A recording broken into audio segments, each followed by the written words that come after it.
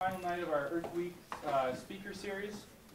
I'm very excited to introduce our last speaker of the week. His name is Peterson Toscano. He is a Bible scholar, playwright, actor, and writer, also a climate advocate and social justice advocate. And he's here tonight joining us. He's been traveling all around the U.S. I had the pleasure of seeing Peterson and meeting and talking with him last year at the Citizens Climate Lobby Conference in Washington, D.C.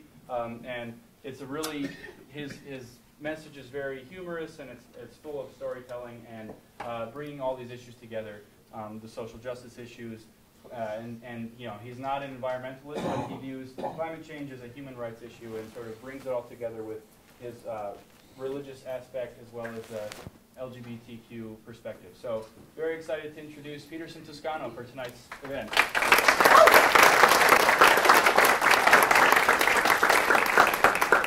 Thank you. This is not going to be your typical environmental talk for a couple of reasons. One, I'm an actor. I'm a character actor. So at different points during the presentation, I will perform in character. So I will warn you so you're not like caught off guard about that. My friends, I've been doing performance arts since 2003, and I've mostly focused on lesbian, gay, bisexual, transgender, queer issues. And I'm also a Bible scholar, so I've done a lot of work around the Bible. And so my friends who followed my career for a long time, they're really kind of surprised that I'm invited to be an Earth Day speaker. You know, they're like, are you sure? Because I'm usually the pride speaker, right? Not the Earth Pride guy.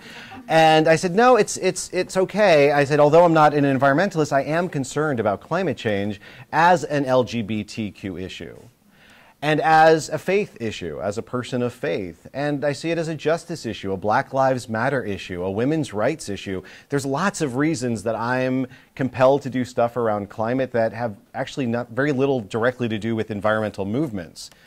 And so tonight I'm going to do this bizarre presentation that I call Everything is Connected, an evening of stories, most weird, many true. And in my career, I've dealt with three completely different issues that in my head, they all are connected. And to help organize these three, I'm going to do them in 3 acts. And then if I do my job right, I'll weave them together, and at the end you'll say, oh yeah, they're all connected. Or like in a week or 2 weeks. So I'll start with Act 1, which is called Homo Nomo.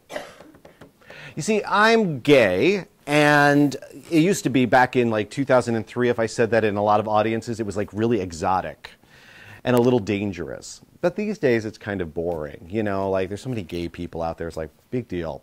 But what is interesting about my story is for a lot of my life growing up, I didn't want to be gay. As a Christian, I felt that I could not be gay and Christian. So, you know, as human beings, we can do some pretty extraordinary things. And we can do some pretty extraordinarily stupid things. And at age 17, I decided, you know what? I don't want to be gay anymore. Not that I was very gay for very long, but I decided I'm not going to be gay. I'm going to be straight. I'll ask God to cure me. And I then began a journey, an odyssey, and I ended up spending the next 17 years and over $30,000 on 3 continents attempting and utterly failing to make myself a masculine heterosexual. My partner Glenn's really happy about that, personally. But it's a weird story. Like when I tell people, like, I spent almost 20 years of my life trying to make myself straight, they're like, what? What are you talking about? It's called conversion therapy. Anybody ever heard of conversion therapy?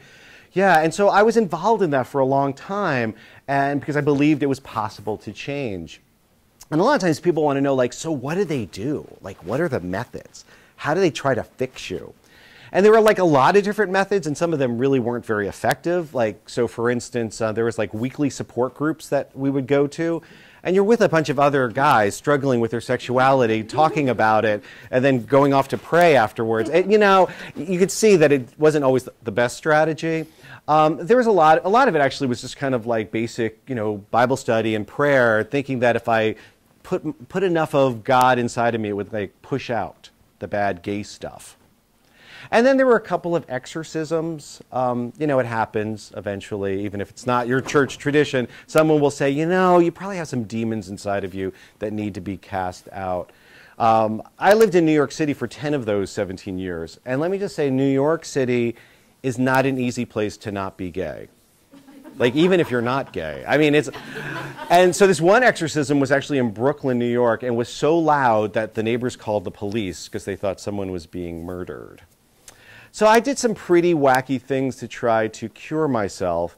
And in order to face up to them, I have done a lot of comedy.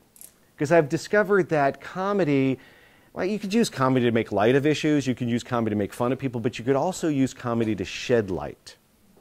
So I wrote a play back in 2003 called Doin' Time in the Homo Nomo Halfway House. And it was about an experience I had in Memphis, Tennessee. I spent 2 years in a Christian residential program designed to make me straight. And I have to say, there's a lot I've learned about life from going to this gay rehab. And I thought, if you like, I can do a short excerpt from that play so you can kind of get a picture of what it was like inside this place. They didn't call it the Homo Nomo Halfway House. It was called Love in Action. We called it Homo Nomo. Because you need humor. In hard times, you need humor. So are you interested in seeing a little scene? Do I have your consent? Yes, because consent is really important. All right. So in the scene, you're going to meet two characters, Chad and Vlad. Little disclaimer, it will appear that one of the characters says a cuss word. I know there might be people under the age of 18 in the room somewhere. But through the magic of performance art, the word gets unsaid. It'll all make sense. All right, so two characters, Chad and Vlad. Here, everything you are about to see actually happened. It is really funny and disturbing. So if you laugh and feel uncomfortable, that's about right. Hi, and welcome to the Homo Nomo Halfway House. My name is Chad, and I will be your tour guide. The Homo Nomo Halfway House is a Christian residential 12-step program that helps men, oh, and women too, we don't discriminate, overcome our addictions to homosexuality and compulsive sexual behavior. It is an amazing program, and I thank God they took me in just in time. Now, before we go any further, we need to get something straight.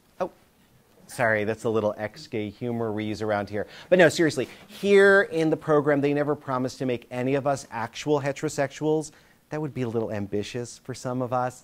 But they tell us that if we do our part and we work our programs, we're going to come out of here as healthy, celibate ex-gays. And I'm really excited about that.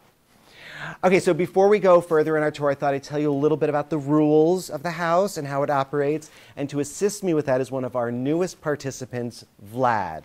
Hey, Vlad, we're ready for you. Vlad is from the former Soviet Republic of Bazan. I never say it right, but it is so exciting what the Lord has done, how he has torn down those horrible iron curtains. And those people who lived for so many years under so much lies and oppression are now free to come to our country and be part of a program like this one. Yeah, thank you, Jesus. So here's Vlad. Hey, Vlad. So Vlad's going to tell you a little bit about the program and how it operates, and I'll add my running commentary as I do. And don't be nervous, Vlad. They seem like a really friendly group this week, unlike last week when we were infiltrated by those GSA people. They're so intolerant. Hello, my name is Vlad. I have been in this Homo Nomo Halfway House for 27 days. Here in Homo Nomo Halfway House, we have 5 phases. We do 12 steps, and there are approximately 275 rules. First, I tell you about phases. When we move from phase to phase, this is called a phase bump. Technically, only the staff is allowed to bump you. Now I tell you about the rules. Here in Homo Nomo Halfway House, we have many rules. The rules serve as boundaries, because in our former lives as practicing homosexuals, we have no boundaries. Now, to me, all of the rules, they are important, of course, but probably the most important rule of all is you must fuck us. Oh my gosh, what are you talking about? Well, this is true. You say you must fuck us. You fuck us on the issues. You fuck us on the family. You fuck us. Oh my gosh, no, silly. We pronounce that word focus. He's just working on his English. And you need to promise me that from now on, that's how you're going to say it. It's focus. Well, this is what I said. Fuck us. Now I tell you about rules. Here in Homo Nomo Halfway House, you must shave every day. This includes women too. You must shave here, you must shave here, but you must not touch upside down triangle. Ew, inappropriate, and we'll talk about it later. Ugh. And when we shave, we are forbidden to use any aftershave or cologne. That's because of the sense memory of smell. You see, somebody could be wearing the scent of a former sexual partner, and that could trigger me, just like that. So let me just say, for my safety and yours, could you please stay in the back of the room if you're wearing Calvin Klein Obsession? Here in Homo Nomo Halfway House, you cannot go to the movies, you cannot surf internet, you cannot have mobile phone, you cannot listen to music. Well, they do let us listen to contemporary Christian music. Praise the Lord. Well, in Homo Nomo Halfway House, you are forbidden to have sexual relations with anyone, including yourself. While in Homo Nomo Halfway House, you must report all FI behavior. FI stands for false image, because in our former lives as practicing homosexuals, we often hid behind masks.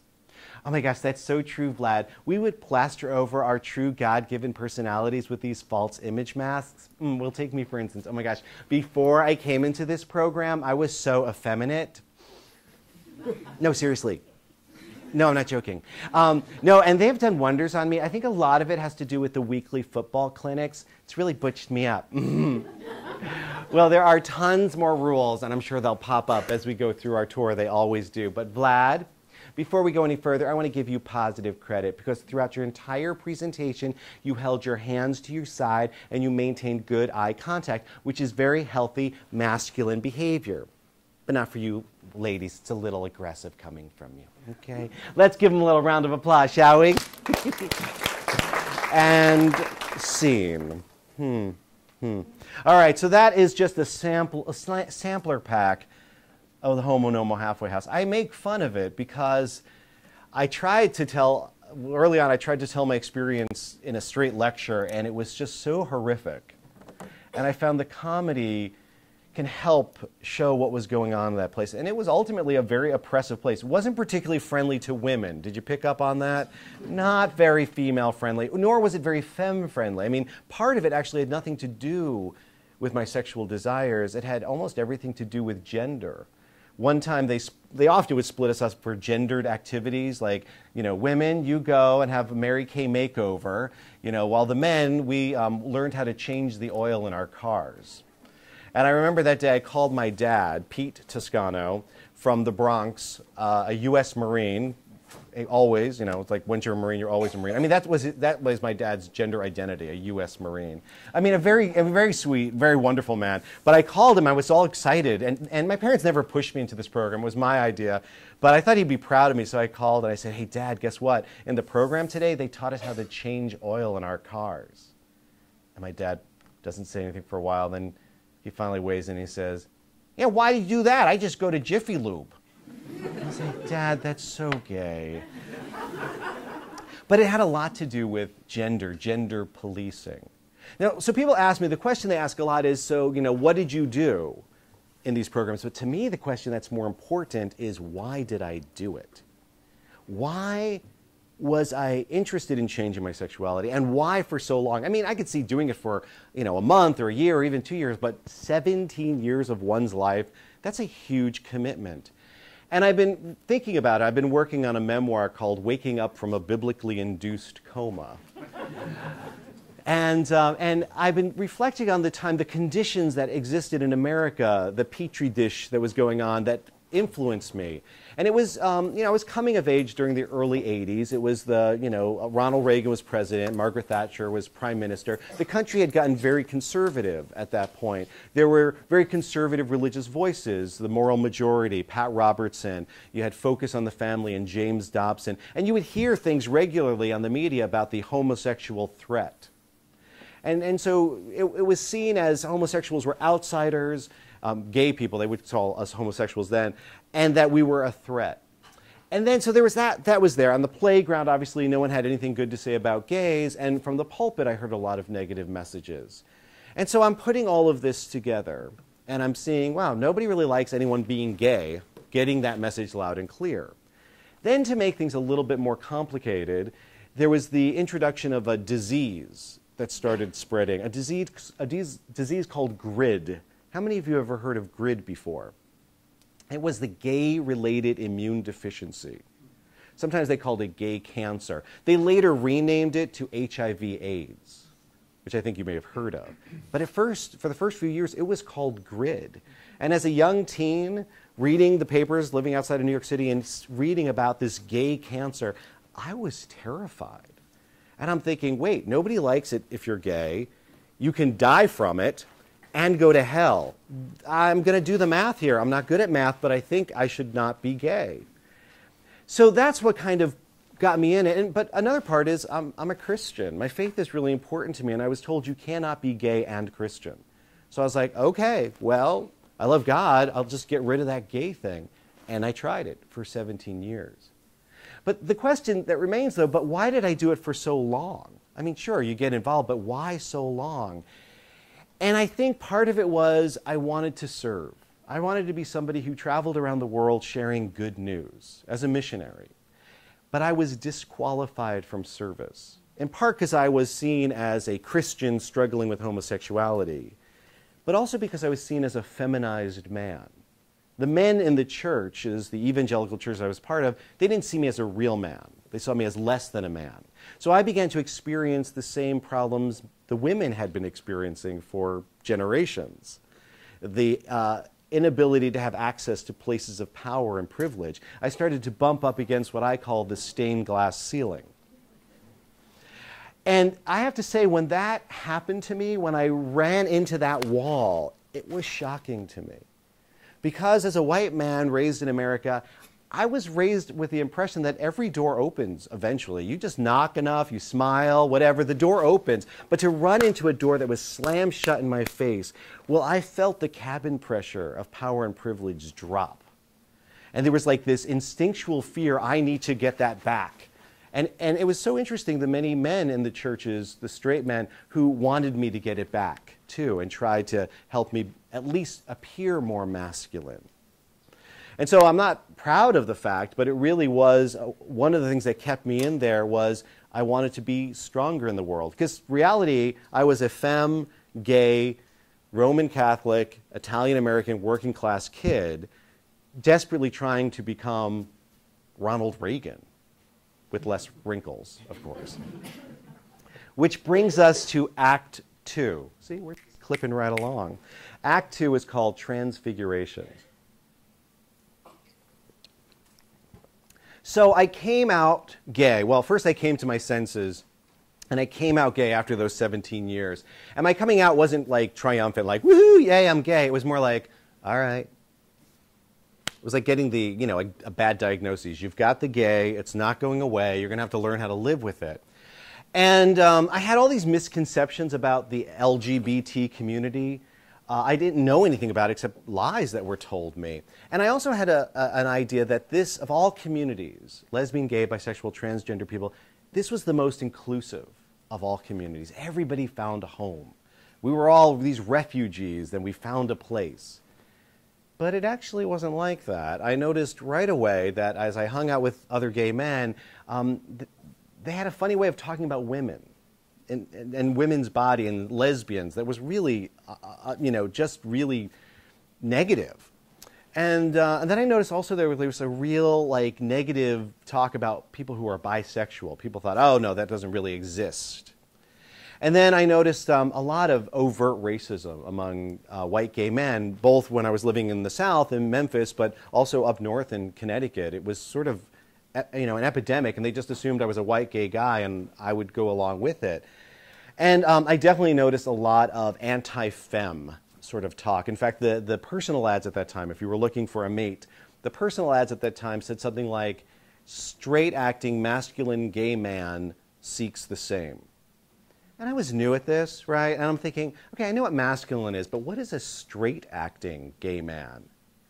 Like, do you have a wife and kids at home? Because that's straight. But no, they meant gender. They meant that if you're going to date me, you better be a butch masculine guy. And I was like, this sounds very familiar to me. I've just been through a lot of gender policing. And then I was really shocked to see just how violent, verbally violent, people were in the LG community towards transgender people. And that kind of shocked me because, again, I thought we're all in the same boat together. Why are we sniping at each other?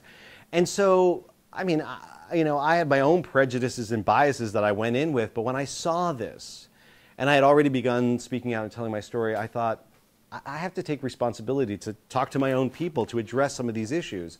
So I did what anyone would do under the circumstances. I did Bible scholarship. I mean, right?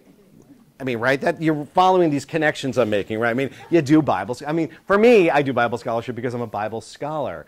And I asked a very important question at that time. At that time, people were like doing queer Bible stuff, but it was always like, who's gay in the Bible? Which kind of bored me. I was like, meh, whatever. I was more interested in this question. Who in the Bible transgresses and transcends gender? Who in the Bible breaks the rules of gender? Who rises above it? And I began to look at the Bible to see who breaks all the rules around gender. And I was shocked that there were so many gender non-conforming people in the Bible. So I wrote a play, a performance lecture called Transfigurations, Transgressing Gender in the Bible. And it just came out literally this month as a film. And it's been getting a lot of attention, not all of it very positive. It was like on Glenn Beck's The Blaze site the other day, and they seemed really interested in it, really interested. And I thought I would show you a little sample of it. I have a trailer I'll show you. Alex, I'm ready for you. I have a little trailer I can show you about the play, so you can kind of get a sense of what I do. But to me, it was really important to have people see that even in the Bible, the people that were being picked on in the world, the straight and the LGBT world, that there were gender nonconforming people back then. So I'm going to hit the lights. Movie. Oh wait, movie. Sorry, movie. Let me get the movie. And the title of the movie again? You'll see. Okay. You'll see. Just hit play. Oh, you don't have the sound on. Oh, here you go. Indoors after so many days and nights out on the road.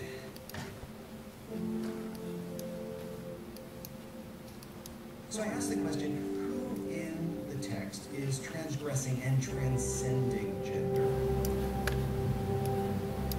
We routed our enemy. Yes, I am a eunuch here in King Xerxes' court. Jacob sent Joseph to go check on them. The word is actually a very short phrase. It's ketonet pasim. Jacob gave Joseph ketonet pasim.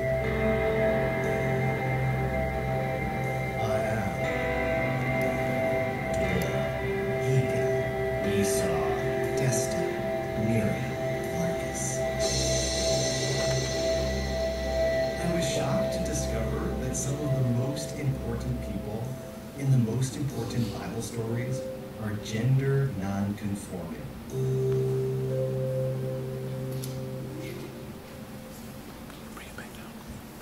Thank you. So I thought I'd do a scene for you from Transfiguration so you can see how this works, how there are gender nonconforming people in the Bible. I don't know, I've got a spotlight now and everything. Okay. So I want to tell you the story, but I want to make sure that we all have sort of a basic biblical literacy. I don't want people to feel like I'm lost. I don't know what's going on. So I want to ask about some characters in the Bible. I know there are some people in this room that know these characters. So I'd love you if you could help the others by shouting out the answers so we all kind of are on the same page. So I want to tell the story about two brothers in the book of Genesis, which is the Hebrew Bible. Some people call it the Old Testament.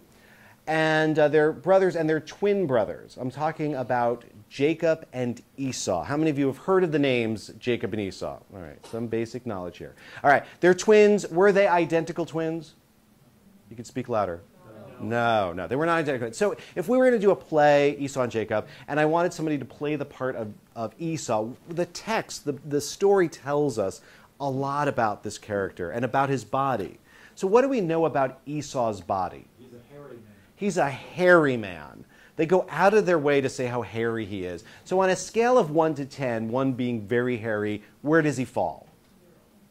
10 or an 11. He's a super hairy man. From smooth to hairy, he's really hairy. In fact, he's kind of more like a gorilla. At one point, his brother Jacob, who's very smooth, wanted to trick their blind father by pretending to be Esau.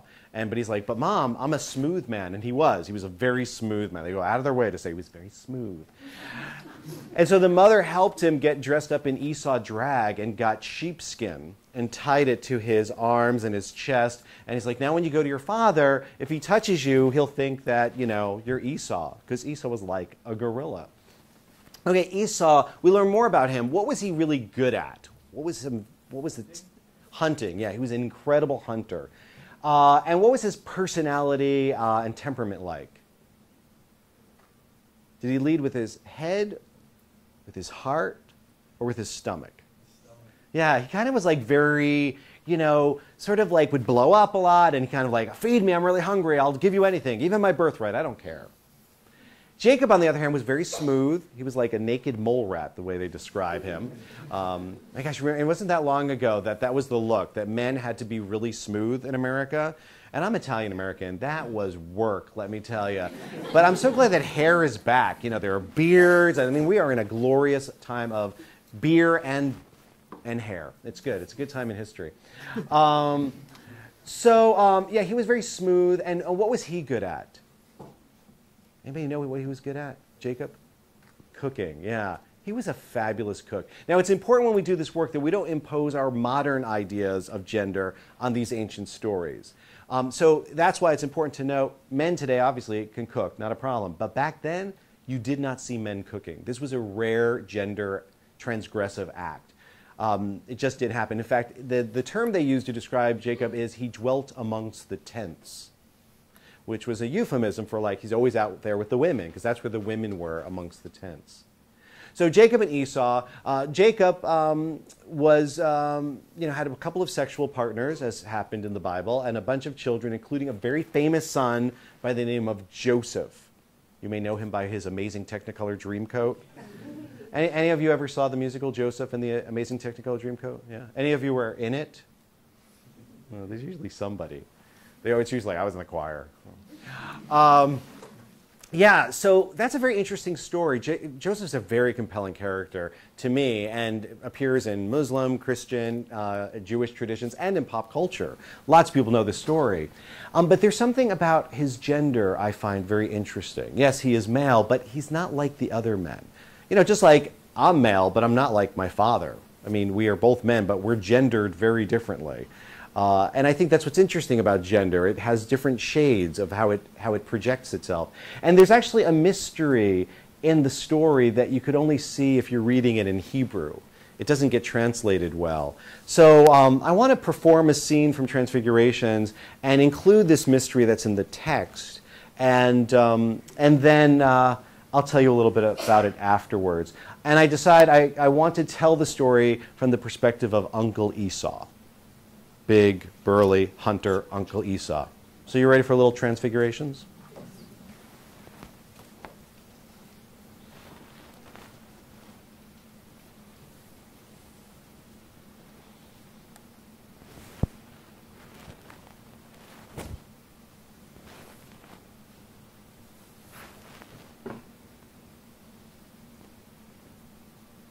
Yeah, I'm Esau. You probably know my brother Jacob, although he went and changed his name to Israel. We're twins, Jacob and me, although you never know it by looking at us. I mean, I'm a real man. I'm big, I'm hairy. I'm always out in the field doing real men's work, while my brother, he's as smooth as a woman. Very sensitive growing up. He liked to dwell amongst the tents with the women. They're cooking, they're gossiping, they're scheming. He was a real girly boy, and since I was normal, our father Isaac, well, he favored me. Now, don't get me wrong. Although my brother was a girly boy, he liked the women, okay? In fact, he had 2 wives and slept with both their handmaidens. And from those women, he had a pack of children. Daughters, sons, strong, strapping young men, all of them. Except for one of his youngest, Joseph. This kid, he was trouble from the day he was born. Always crying, clinging to his mother, not wanting to go out into the field to do real men's work. And then when he got older, he began to have these dreams. These crazy dreams that he told everybody about. Listen, boys are not supposed to dream. Well, one day I pulled my brother aside. I said, listen, you got to do something to this kid. Toughen him up. It's a rough world. They're just going to ride right over him. But does he listen to me? No. Indulges him. gives him everything he wants, including that robe. Listen, you wouldn't catch me dead in a robe like that. For one, too expensive for my taste. A royal garment, the kind of garment that a king gives to his virgin daughter. It was a princess dress. My brother Jacob gave his son Joseph a princess dress. That kid, he put that dress on. He flitted about the compound like he was some kind of butterfly. And I thought, this is not going to end well. Sure enough, one day when the boys were out in the field doing real men's work, Jacob sent Joseph to go check on them.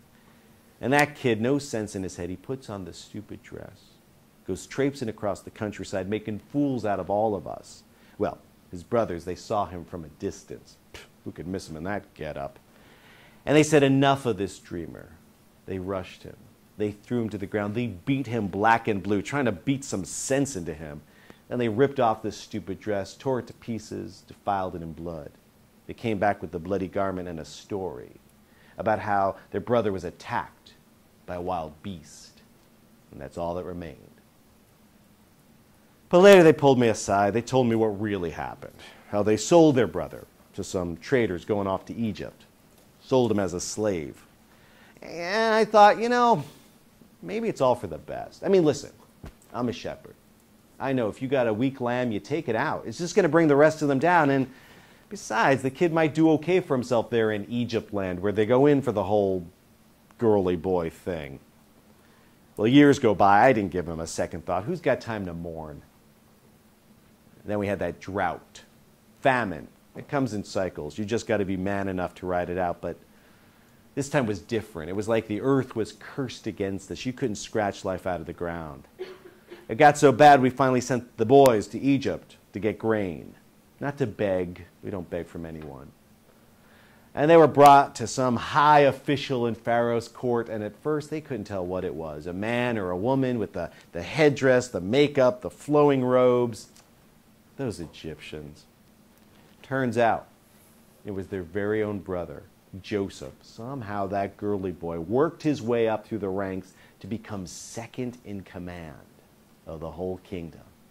Now this was Joseph's chance to get back at his brothers, to get his revenge. An eye for an eye, a tooth for a tooth. You don't let anyone ride over you. But does he? Not that girly boy. He goes off weeping like a woman, and then he comes back to try to teach his brothers a lesson. Then he forgives them, and he reconciles with them. He gives them food. He gives them shelter. He treats them like he's their sister or their mother, not like any man I've ever seen. And in so doing, that girly boy, my nephew, Joseph, he saved us all.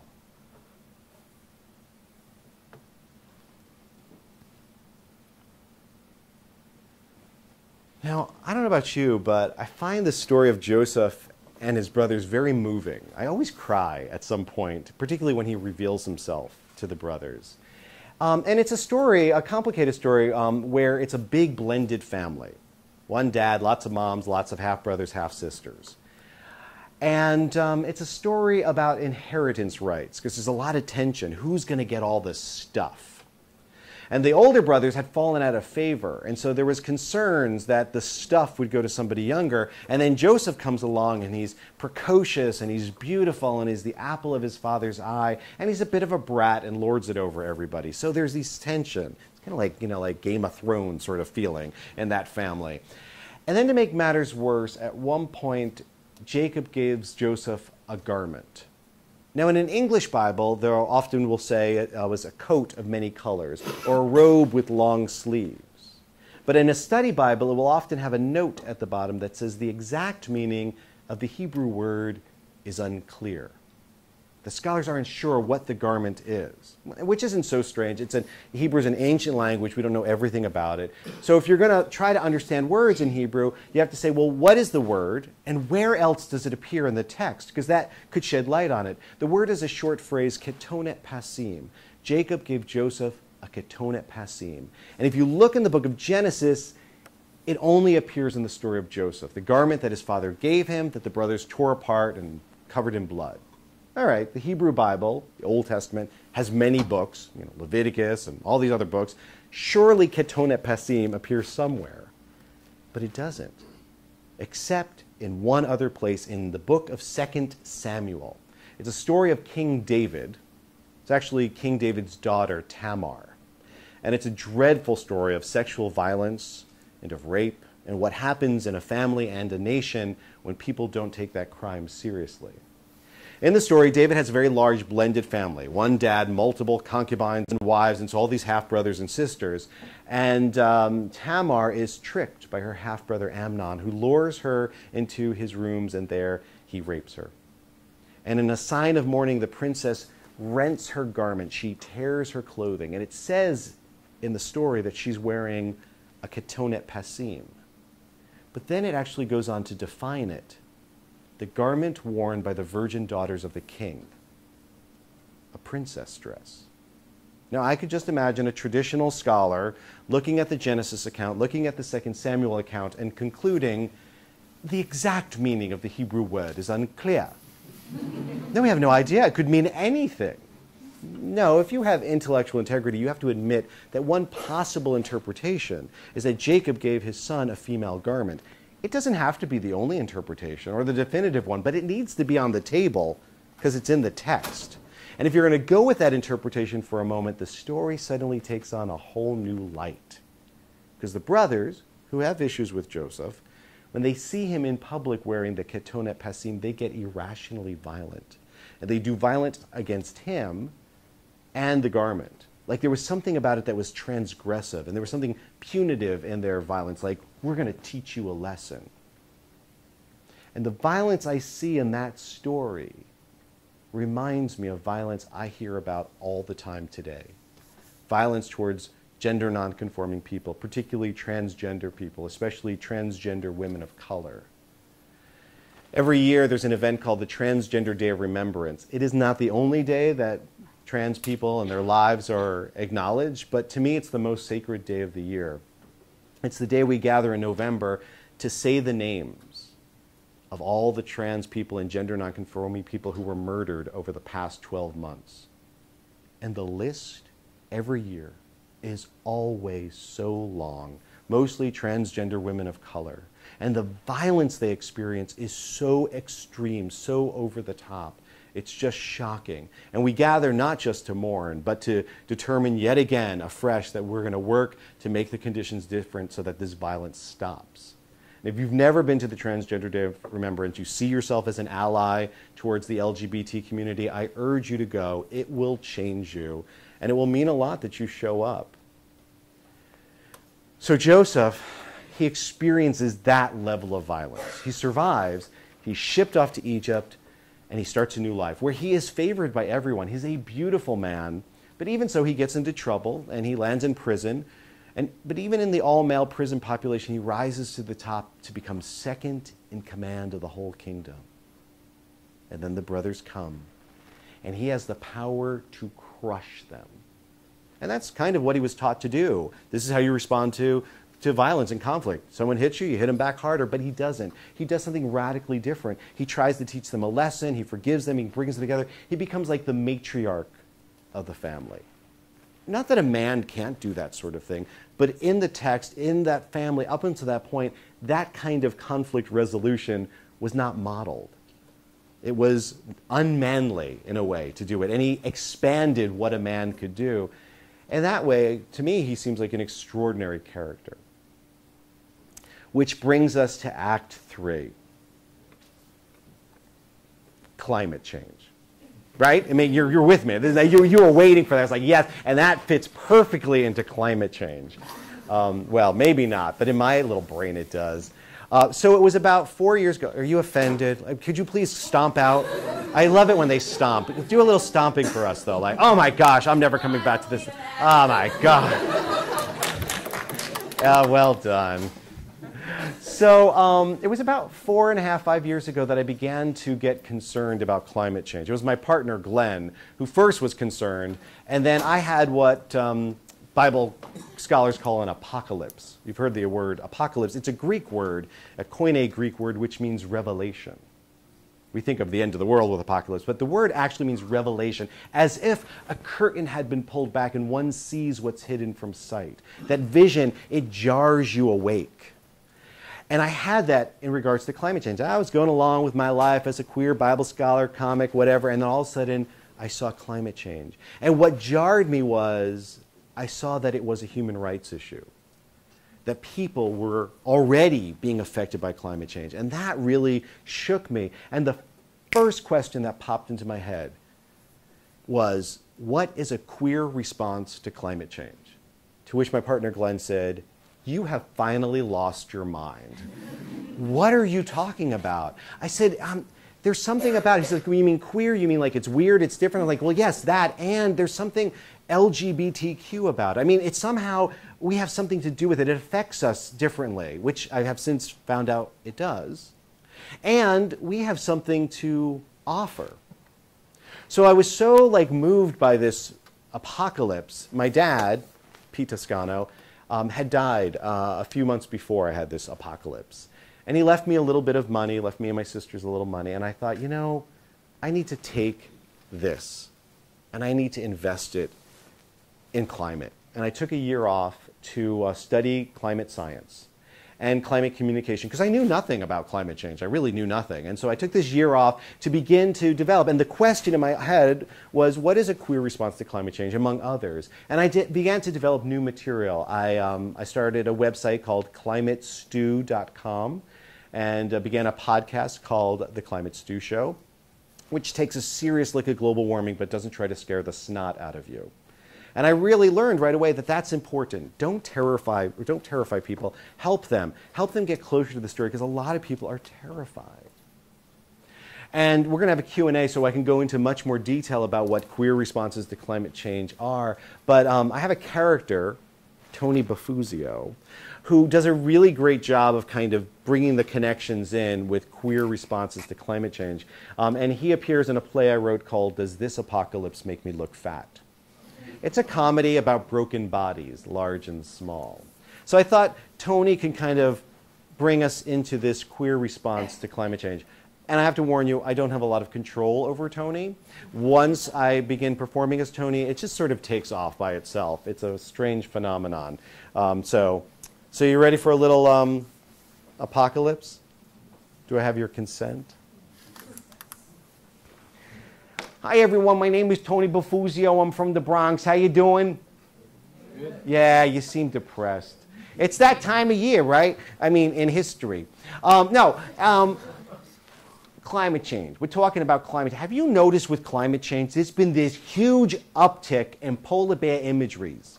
So much polar bears online. It's like polar bear porn, and not the nice kind either. I mean, these polar bears, and these photographers are amazing.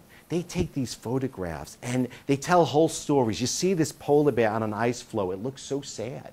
It looks so forlorn. It like tugs at your heart. Like you want to go over and hug it, right? No, you don't want to hug it. It's going to rip you to shreds. You know, still, it's sad, right? It's the habitat shrinking, and as a result, they can't go off and murder seals like they like to do. So you know what's happening with the polar bears now, and they're going on land in Alaska. They're going to people's garbage cans. Yeah, raccoons have become, polar bears have become the raccoons of Alaska. No, they're disgusting. I don't like polar bears. No, they're dangerous and they're gross. No, but here's the problem. With all this attention up in the Arctic, the climate isn't just warming in the Arctic. Yes, it is, and more rapidly, but it's also warming in Central America, where there's this disease, this fungus that's spreading like wildfire, attacking coffee plants. Do we got to worry about that? It's attacking coffee plants. Look at this coffee leaf rust. It's a real thing. Look it up. Now, this is going to sound awful, but I think I could live without polar bears. But a world without coffee? No, that is a dystopian future that I can't face. We got to do something about that.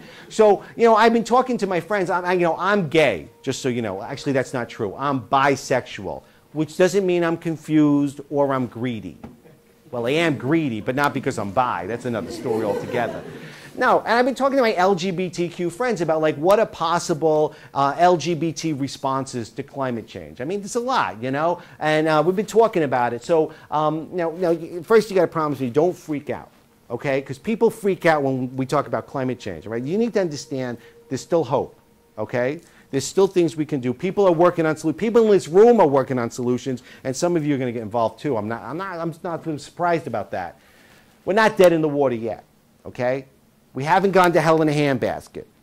I mean, we can be honest. We know the shit's going to hit the fan, okay? But we don't yet know how much shit and how big of a fan we're going to need to deal with it. So lots of questions remain, okay? All right, so worst case scenario, do not freak out. Worst case scenario, we're looking at the potential extinction of the human race. It's not going to happen. We're not going to let that happen. But, you know, that's the, okay, what people on the planet have faced potential extinctions and exterminations before? Yeah, lots of people, including LGBT people. Back in the 30s, 40s, Adolf Hitler, right? He had a hit list. He was mean. He didn't like anybody, right? You know, he didn't like the Jews. He didn't like people with disabilities. He didn't like Jehovah's Witnesses. He didn't like the homosexuals. I mean, God help the gay Jew for Jehovah in a wheelchair. I mean, public enemy number one. He would have really hated that person. And so the Nazis, they were mean. They would arrest these gay men, put them in concentration camps, and then they did these sick experiments on them, thinking that they could maybe cure them and make them real men. It was disgusting. It was gross. So those men had to figure out how we're going to survive, how we're going to look after each other, how we're going to evade capture. They had to come up with strategies. You know, and even today, you know, there's an epidemic, you know, of violence against LGBTQ people. There are countries in the world, you can't be gay, lesbian, bi, you know, you get in trouble, you get arrested, you can get killed. I mean, Chechnya, there's been horrible things happening. And even here in America, there's an epidemic of violence against trans people of color. No, you know, there is a lot of stuff that we face, so we have to come up with strategies to learn how to look after each other. You know, and a lot of people ask me, like, you know, you're Italian-American, you come from a Catholic family, how are your parents about you being gay? Well, funny story, I came out gay the same day I came out as a vegan. And let me just tell you, they're having a harder time with the vegan thing. Nah, just the other day, we had a big family dinner. Everyone was there, all my aunts and uncles, and the food's going by. You know, there's a lot of food, right? And it's just passing me by. I'm not taking anything, you know, sausage and peppers, meatballs, stuffed shells. So my Aunt Rosalie, she says to me, why aren't you eating anything? I'm like, oh, it's because I became a vegan. And she said, what's that? What the hell's a vegan? And before I can say anything, my mom says, it's a pain in the ass. So if I'm looking at like potential extinctions and exterminations among LGBT people, I'm reminded a lot about the 80s these days. Feels familiar these days. How many of you ever heard of a disease called GRID? Raise your hand. Wow, no one ever knows about GRID. You people, wow. GRID, the gay-related immune deficiency, or gay cancer, or some people called it God's curse against homosexuals. Nice, right? They later renamed it HIV/AIDS. This disease, it was bad. At first, in the early days of AIDS, it had a 100% fatality rate. If you got AIDS, you were going to die, usually within weeks or months. The government, they refused to do anything about it. The president, Ronald Reagan, he wouldn't even say the words HIV/AIDS for his first 4 years of office. He was an AIDS denier. The public was terrified and hostile and getting more hostile, and all the time you had people suffering. In New York City, there was only one hospital that would take in AIDS patients, and that was from the back door. There were funeral homes that would not take victims' bodies. So our ancestors had to act up. They had to get in the face of the government. They had to change public policy. They had to demand action. It's all right. It doesn't bother me. I didn't even notice it. Like, did you notice her cell phone going off and that, like, that thing in the middle of the monologue? I didn't even notice it. What was I saying?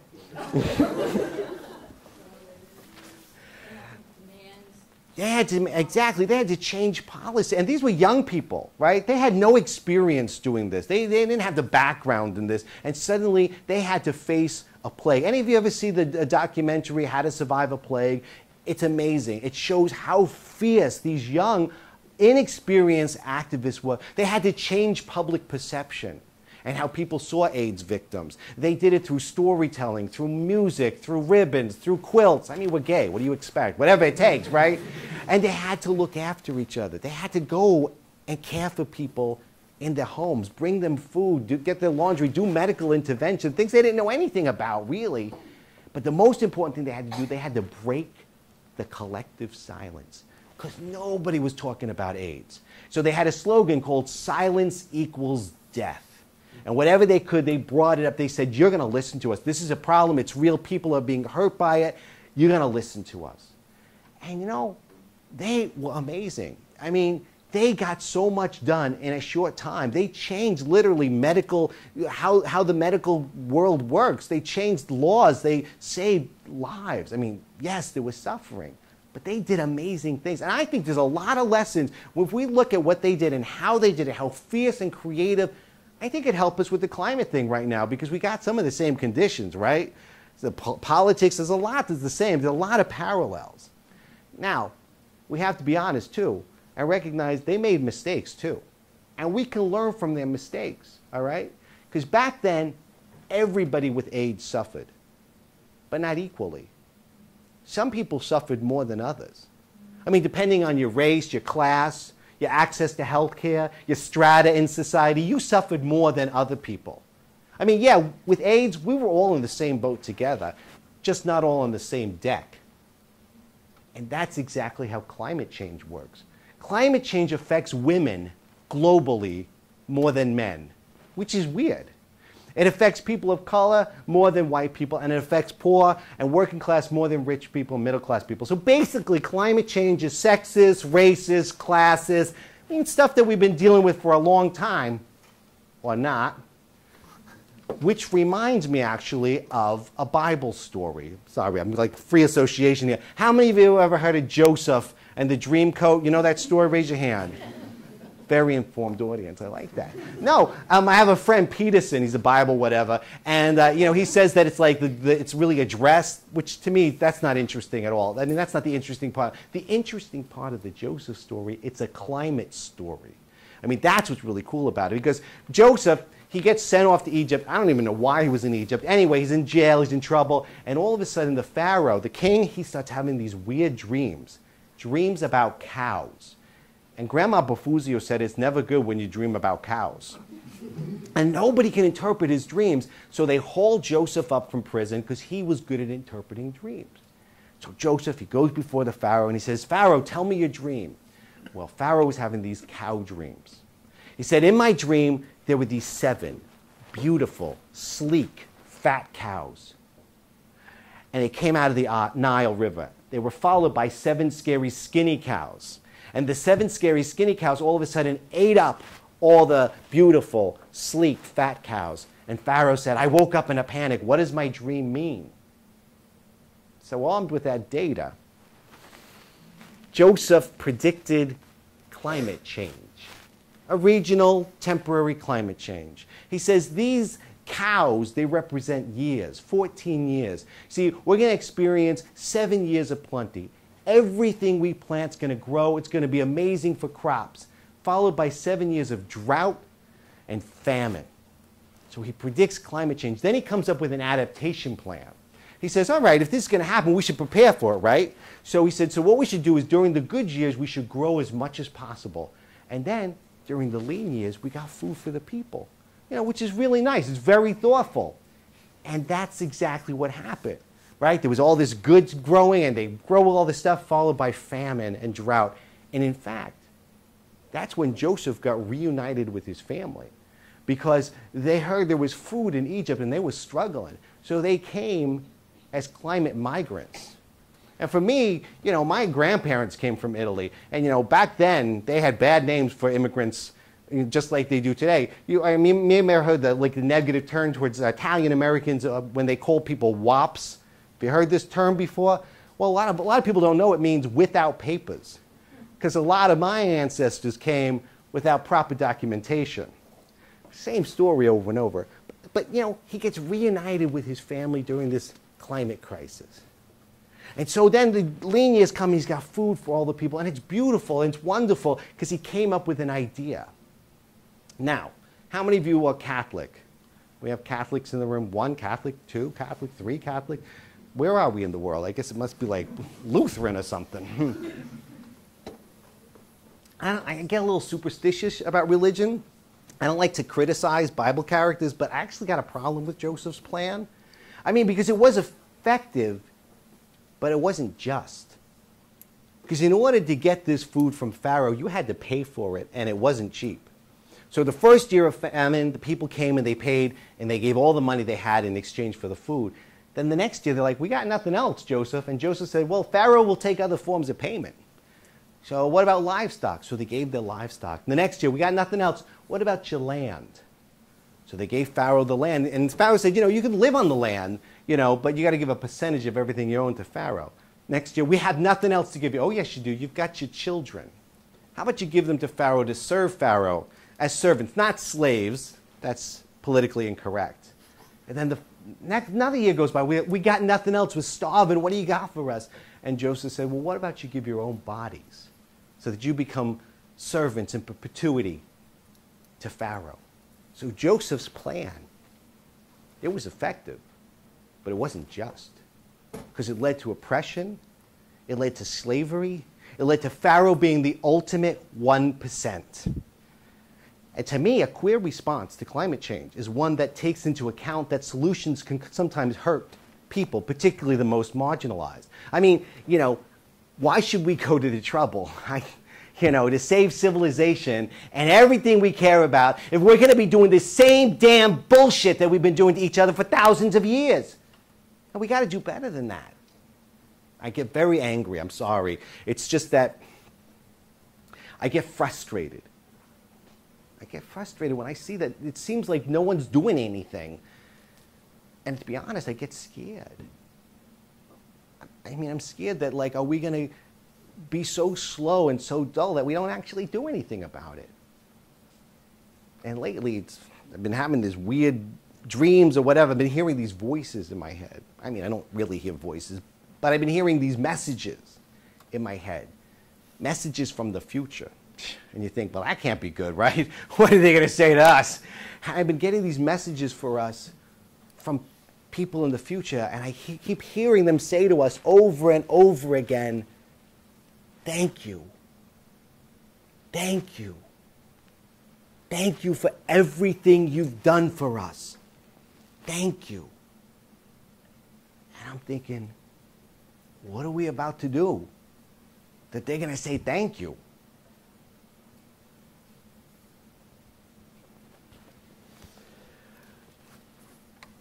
So, in conclusion, when people ask me, what are queer responses to climate change, I can literally do a whole weekend retreat on that. But one of the queer responses is to talk about climate change without talking about climate change. Because we live in a time where people just get so overwhelmed by this topic. So speaking in metaphors and personal stories and setting up scenarios and then locking climate into place in there, that's really helpful. And using stories, using personal stories. Climate communicators more and more are saying people don't need more data. They don't need more information. I mean, obviously people doing the work, the scientists, they do, decision makers do, but the average person, they have enough data and information about climate change. They need to hear your story. They need to hear how climate change affects you and other people. They need to see your heart. A queer response to climate change, I say that I'm not an environmentalist, and we can talk more about that if you like at some point. I say it in part because as a gay man, I have been forcibly separated from nature. I mean, I grew up in the countryside in upstate New York, and like many gay men, I found refuge in cities. Rural spaces aren't particularly safe spaces for many LGBTQ people and other marginalized people. And so we find refuge in cities, and there's lots of nature in cities, and if you're in the right neighborhoods, there are parks and all that, and that's part of the work that has to be done with environmental justice, having more nature accessible to people, more clean air, more water. But the other thing I think with that too is my desires that I had, I was told over and over, they're unnatural. In fact, they used to describe being gay in the terms of saying it was a sin against nature. And I was told, well, you're not part of that world. And the environmentalist movement, if you ask the average person, what is the environment, they'll often say, oh, well, hiking and owls. And they think of, kind of wild wilderness. But environment is wherever you live. And most people live in cities, and that environment needs to be addressed, pollution and all that. When I first got involved with the climate movement, I heard a lot of people saying, do it for the children. We need to, save it for the children. I'm glad we got some children here. Very welcome, children here. But I'm thinking, well, I'm a gay man. I don't have any children. I mean, yes, gay people can get children, but it's a lot more challenging for us.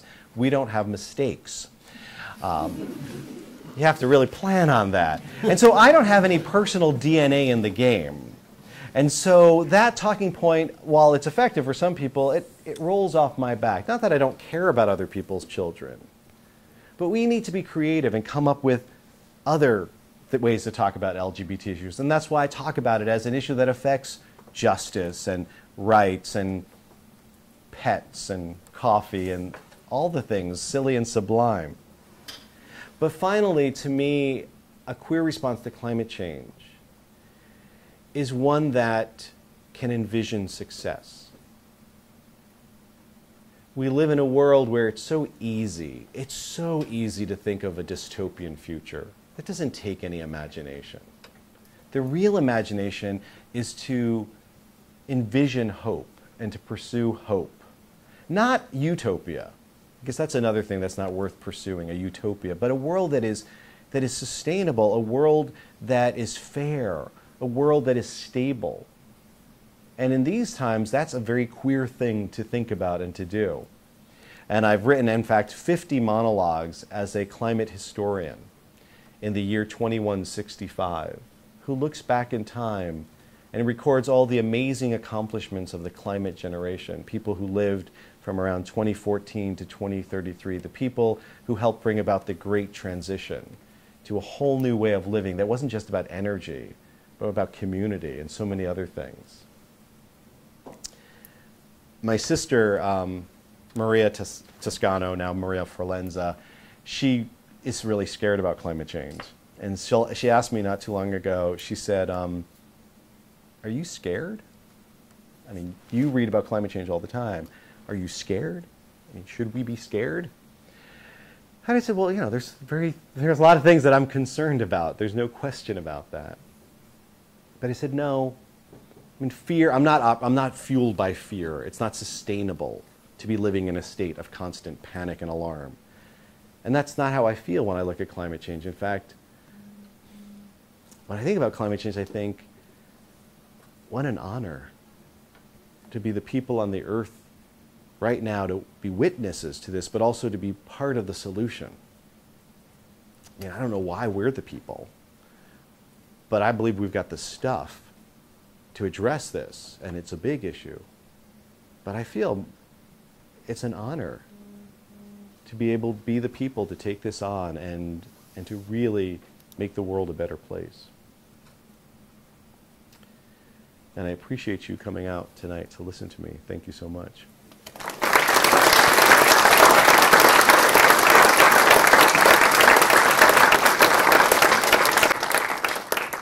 We have time for questions. I know you all, many of you, if you have to run off and write that paper, I know it's a very special day, 420. But I have time to take a few questions if you want. And I also have copies of Transfiguration, so if that was something that you're interested, they're for sale for $20, and I take credit cards and Apple Pay, because I do that whole thing. But are there any questions or even comments or reflections, things that came into your head during the production? Thank you so much for coming, everybody. Any questions or comments? In the back. I'm just curious if you could share, like, what's been your craziest response you've sort of gotten to this presentation in terms of feedback, either positive or negative, but just sort of what stands out to you in terms of people responding to your delivery? Well, consistently, I've had a lot of people come to me. Usually, almost every show, I'll have somebody come to me and say, okay, so that thing about the coffee, is that real? I'm like, really? Of all the things, the coffee? But that makes sense, though, because, with an issue this big, we need a foothold. And it's hard to imagine polar bears and, collapsing of species. It's hard to envision that. But to suddenly imagine that something in your world that is so expected, so common, so taken for granted could suddenly be endangered. That can wake some people up. So that was definitely one that surprised me. And I've been very pleased. I've had people walk away who said that they've never, ever really seriously thought about climate change as a human rights issue. And it was a revelation to them. And they were really grateful for that framing. But mostly in the past few months in particular, people just have been so grateful to hear a hopeful message. Not one that's offering false promises. I mean, we've got hard work ahead, but we need hope. My partner, he's from South Africa originally, and he was part of the anti-apartheid struggle when he was a college student. And he was in the LGBT liberation movement. And he said when he was a member of the ANC, the African National Congress, and he said when they would go to a rally, Mandela was in prison, the government was getting more and more violent. I mean, the 2 years before Mandela's release, it was vicious. It looked like they were losing so badly. And he said whenever they gave their speeches, people talked about the injustices, they talked about how things were wrong, but they always ended with hope. And someone would say, let me tell you what the new South Africa is going to look like. And they would outline it. They would help people see it and say, that's what we're fighting for. And he said they always ended that way. And I thought it was interesting, too, that things were toughest right before Mandela was released, and there were still hard times after that, and there's still issues to deal with, for sure, in South Africa. But change happens like that. It seems like things are going nowhere, but behind the scenes, there are all these people talking. I mean, all those, that time, the government was meeting directly with Mandela, preparing his release, but you'd never know it from what you saw in the media and on the streets. And that gives me hope, that there's a lot of stuff happening behind closed doors that I don't know about. And there are a lot of people working relentlessly to bring those things about. I just wanted to say the way you presented this information was really fantastic. I mean, it was all facts that I have heard before, but the way that you presented it just made a real impression. Thank you. Well, and I think as communicators, the content of what we share has to be good, but we also should take great care in thinking about how do I want to present this? Who is my audience? What's the best way to reach them? How can I structure what I say in a way that can really reach people? And if it's an important enough message, then taking the extra time to really say, is my presentation working? Having people look at it and all. And then I appreciate you saying that because it's an important part of what I do. Questions or comments? I am curious about why you think to not be an environmentalist. Well, in part, again, because of my own experience with the natural world and the environmentalist movement traditionally, I know it's not exclusively, but traditionally has been seen as a natural movement about wilderness spaces and preserving and conserving wilderness spaces, saving species that are endangered, things that, it takes a lot of privilege to go into the wilderness. It takes time, it takes money. And like I said, it wasn't always safe for someone who is gay. I was sort of pitted against nature. And it's a very straight world, the environmental world. I have to say, I know there are lesbian, gay, bisexual, transgender people who are environmentalists and who are involved in that. But for the most part, most people I meet are straight, middle class. It's suddenly I feel like I'm coming out again, because I go to these spaces and I feel that when we do any work that's valuable, we need to come with our whole selves. And so that's been funny. I'm going, I don't experience homophobia, but heterosexism, because it is a very heterosexual world. And I think it's because it's just a matter of being in integrity. I mean, I've never been part of an environmentalist group. I've never, had a magazine, read articles about it. I mean, it's just not my jam. It's not how I am. And that's okay. People don't have to be an environmentalist to care about the climate and to get involved. And that's actually really good news, because converting somebody to a whole other identity and worldview, that takes a lot of effort. But helping people figure out that they already have skin in the game and helping them see that, say, there's something you're passionate about that is threatened by climate change, well, they don't have to become an environmentalist. They can just love their silly pet who's being affected by climate change. I talk about pets a lot, and people are very moved when I talk about how pets are affected by climate change. I'm like, if it gets them engaged, if it helps them better understand information that is hard for them to process, I'm all for it. Yes? I have a question. I have a brother who came out 2 years ago, and he's a Christian, and he has a partner, Larry, and he's like a faithful Catholic, goes to church every Sunday, which is great, but he won't bring his partner. Yeah. You know? And he still struggles with, and I don't know, because you're a Bible scholar, maybe you'll be able to answer it better. But he said it's very clear in the Bible, like, what they say about homosexuality and all that stuff. So I try to look and, like, comfort him and this and that, and being that you have any advice on that?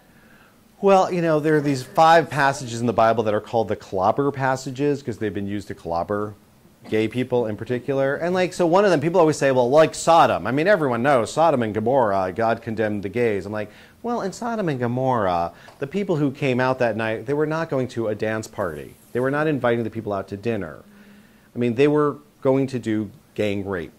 I mean, what they were proposing, those men in that city who, it said all the men in the city, young and old, wanted to have sex with these strangers. But like force, like what we've heard about these abuses that have happened in Abu Ghraib prison and in prisons in America. This is not about orientation. This is a story about violence. And when Glenn and I, we go out for a night on the town, that's not how we roll. So yeah, condemn the people in that story for what happened there. But don't assume that that's what it's about. And I mean, and you can do that with all these stories. There's ways you can explain it, but a lot of people, they still can't see it. And that's why in here I decided, let me show you stories of sexual and gender minorities that are really included and are really affirmed and celebrated. There are all these stories about eunuchs in the Bible, for instance, who were not really male or female. They were these other. And the first baptism of the early church, the Christian church, Jesus resurrected. You heard about that recently. It happened not too long ago. Jesus is gone, and the disciples have to like kind of take over it themselves. And Philip is somewhere, and the Spirit of God says to Philip, speak to that person. That person was a eunuch from Ethiopia sitting on a chariot reading from the prophet Isaiah. And we hear that today, and we don't really have a lot of images, you know, but a lot of people don't know eunuchs were castrated men who were castrated before puberty. They never experienced puberty, so they didn't have facial hair or body hair. They had high voices. They didn't have the muscles that come with testosterone. They sounded and looked different than the men and women around them. They were outsiders. I mean, in the Jewish law, in the early part of the law, they were considered an abomination. And Philip is told, go to talk to this person. And then the person gets baptized and goes away rejoicing. So in the story, you have a black, African, surgically altered, gender variant person of faith. And I ask churches today, if that person walked in the doors of your church, would they go away rejoicing? Because I think that's the message to the church. How did the church already address sexual and gender minorities? And I think that gives people, you know, a way, because it's a story that helps people see as opposed to just a law. And where is that from? That's in Acts chapter 8. You know, at the end of the day, it's about the Bible, right? And the authority of the Bible and how people do it. And as a Bible scholar, at the end of the day, I'm not ultimately that concerned about what the Bible meant or what they meant by that. I'm concerned about how we treat each other today. And I don't think people need an ancient text to know how to be respectful and loving towards their neighbor. Shouldn't need permission to do that. But I know it's a long journey because we absorb a lot of negativity, a lot of attacks, and it can turn inward. I mean, look at my story. And also, if you're a person of faith and you're gay, it gets complicated. And that's when you have these intersectional identities. Sometimes you feel obligated to check something at the door. And I just refuse to do that. I'm like, you know, I need to come as my whole self. But it took years. It took therapy. It took a lot of, it took a lot of loving people in my life. I have time for one more question. We got one there, and I'll get you there too. We'll get to. You mentioned these historical accounts from 2100 or something like Yeah, that yeah. from the future. Is this something you've already developed? Yeah. Is it available? They're all available. I have this website, climatestew.com. Yeah. So I have them on there as part of the podcast, and I also will have links to a SoundCloud account where all the audio is there. So you can read them, and I have the whole transcript too, so you can read it as well. So just go to climatestew.com. It's called That Day in Climate History. I'm guessing right now we're already in a room where people take climate change and social justice seriously. How much do you reach out to people who don't already have that on board? Well, the vast majority of people believe that climate change is real. I mean, in fact, there's a Yale study that says up to 40 million Americans are alarmed about it. There's about that many who are concerned. Are they engaged? That's another story. And I feel like that's my job. You know, at its height, the Tea Party had 4 million active members. It's not really that many people, but they sure got stuff done. Well, we have 80 million Americans who are alarmed or concerned about climate change. If you can just get a small percentage of those people engaged, that's really important. I never address climate denial. I just assume everyone knows that climate change is real and that it is human-caused and that we need to do something about it. I don't do it in part because I see so many climate communicators spend too much energy trying to prove that it exists. And that is energy that your brain could be used doing other things. And I'll see the presentations and they're like, well, first let me show you. And then there's like the first 5, 10 slides and their precious time they're using to convince people of something that is already real. And I asked actually the woman who wrote the book, The Sixth Extinction, Elizabeth Colbert, I asked her, what if 10 years ago we had no more climate denial? Like it stopped. Everyone in America, no matter what their party believed, climate change was real, it was serious, it was human-caused. If that was true, what would we be talking about today? What would we be writing about today? And that thought experiment is really important to do because our brains have been hacked by the denial narrative. And the denial narrative, I think, comes in part, there are people who genuinely struggle to accept the reality that climate change is happening because it poses an existential threat and the change is so severe. It reminds me of when my mom was diagnosed with lung cancer. There's some news that is hard to absorb and it takes a while to work through. But there are other people who are intentionally lying about climate change, who are deceiving the public. They are not climate deniers, they are climate liars. And America has a climate denial problem in part because there have been people paid to deceive the public. And that just needs to be called out. But I don't think it makes sense for climate communicators to spend so much time trying to convince climate change is real. The most convincing thing I could say to people that climate change is real is, I took a year off to study climate science. I have to say that probably convinces people more than a bunch of slides if I told them, because they saw my reaction to climate change. And I think people recognize those human stories, and they're like, wow, he really believes it's real. And I think we need to come up with other ways of addressing this without always reacting to denial. Justice, what can you do? I mean, some people, you know, the best I can do is tell my story and see what happens.